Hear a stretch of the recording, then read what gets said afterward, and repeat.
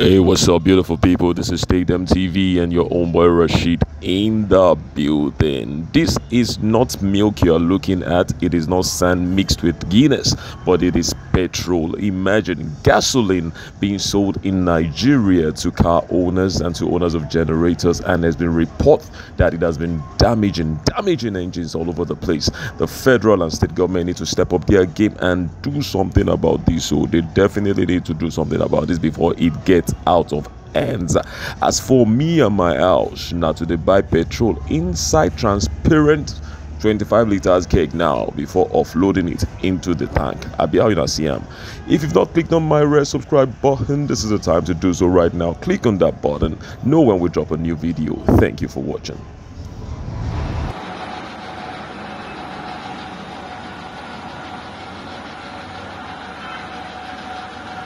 I wanna hear some bad. Just records.